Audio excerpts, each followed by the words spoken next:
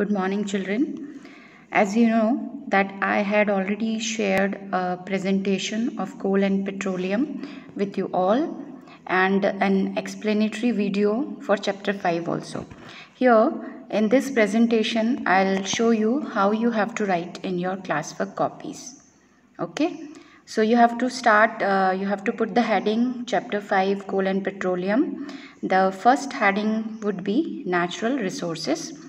What are natural resources? As all of you know, you have already studied that natural resources are the resources we get from nature, like air, water, sunlight, soil, etc. Here are some pictures also, children. You don't have to draw these pictures. They are just for understanding. And then you'll write the types of natural resources. You can make a flow chart that you can draw a flow chart and write that there are two types of natural resources: inexhaustible natural resources and exhaustible natural resources. And then you have to define, you have to give the examples of exhaustible and non-exhaustible substances. And then you have to write about fossil fuels. What are fossil fuels? Which are formed from the dead remains of living organisms that lived millions of years ago. And the examples are coal, petroleum, and natural gas. These all we have discussed, children. There are some pictures. You don't need to draw the pictures. Okay. And then this is about coal, the story of the coal. It's already there in explanatory video. Coal was formed by the burial of forest under the soil due to earthquakes, landslides, or flooding.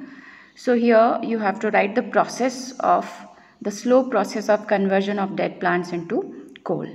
Okay. Here also no need to draw any kind of diagrams. And then we had studied about useful products from coal. We studied about three useful products: coke, coal tar, and coal gas. So here is the explanation given for all the three. You can write neatly in your copies. And then the next fossil fuel, that is petroleum. Petroleum was formed from the organisms living in the sea. As these organisms died, their bodies got settled at the bottom of the sea and got covered by the layers of sand and clay. And you know, children, that due to high temperature and pressure, it got converted into petroleum and natural gas. But it took millions of years for this slow process. And then we studied about refining of petroleum. You have to write what is refining of petroleum. Petroleum is made up of various constituents, so we need to separate all those constituents so that they can be used for various purposes. So what is refining of petroleum? You have to write it in your copy. And then you can make this diagram, children. Various constituents of petroleum and their uses. You can draw this diagram and you can write about various constituents and their uses. A table is also there in the book. You can refer your book, or you can just see from the presentation itself. Then the last part was natural gas. Natural gas is easy to transport through pipes and it is stored under high pressure as CNG, or compressed natural gas. And these are the various uses shown here in the picture.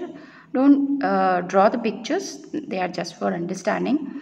It's a very clean fuel. Natural gas is a very clean fuel and it is less polluting.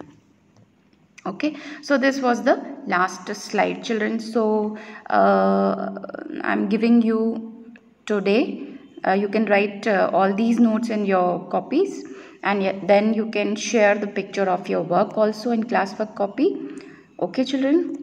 And presentation is also there. This is just for understanding. A video was made. You are having presentation. I shared it yesterday. So refer to the presentation and prepare very good notes in your classwork copies. Okay, children? Have a good day.